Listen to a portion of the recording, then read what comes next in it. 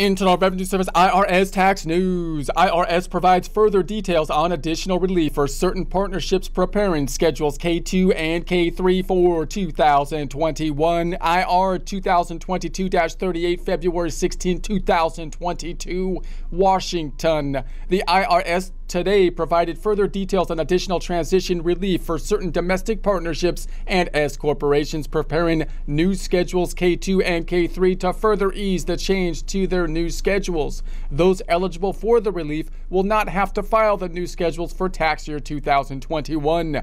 The new Schedules K2 and K3 improve reporting by standardizing international tax information to partners and flow-through investors, making it easier for them to report these items on their tax returns. In addition, the changes ease flow-through return preparation compliance by clarifying obligations and standardizing the format for reporting. Notice 2021-39, there's a link to that notice here, provides penalty relief for good faith efforts to adopt the new schedules. Today's transition relief appearing in new frequently asked questions, the FAQs on Schedule K2 and K3, there's a link to that here, allows an additional exception for tax year 2021 filing requirements by certain domestic partnerships and S corporations. The IRS is providing an additional exception for tax year 2021 to filing the Schedule K2 and K3 for certain domestic partnerships and S corporations. To qualify for this exception, the following must be met.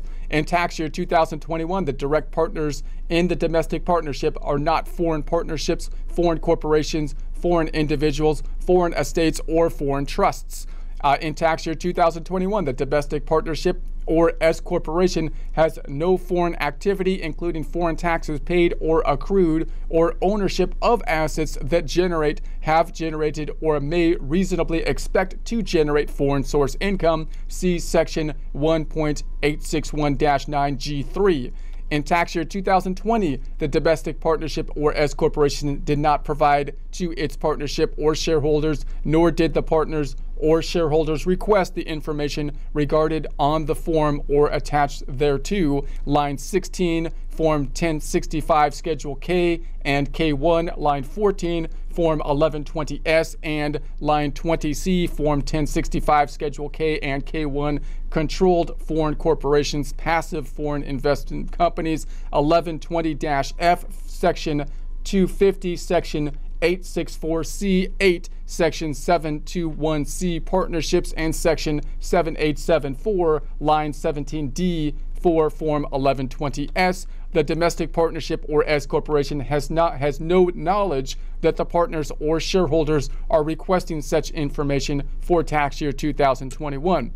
If a partnership or S corporation qualifies for this exception, the domestic partnership or S corporation does not need to file Schedule K2 and K3 with the IRS or with its partners or shareholders. However, if the partnership or S corporation is subsequently notified by a partner or shareholder that all or part of the information contained on Schedule K3 is needed to complete their tax return, then the partnership or S corporation must provide the information to the partner or shareholder. If a partner or shareholder notifies the partnership or S corporation before the partnership or S corporation files its return, the conditions for the exception are not met, and the partnership or S corporation must provide the Schedule K3 to the partner or shareholder, file the Schedule K2 and K3 with the IRS.